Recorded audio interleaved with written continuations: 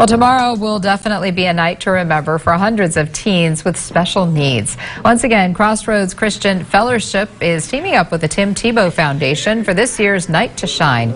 This year, there's a special relaxation area for parents while their kids are having fun.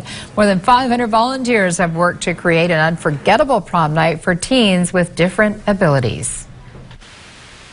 My opinion is God creates us all the way He creates us for a reason, and they're perfect in God's eyes.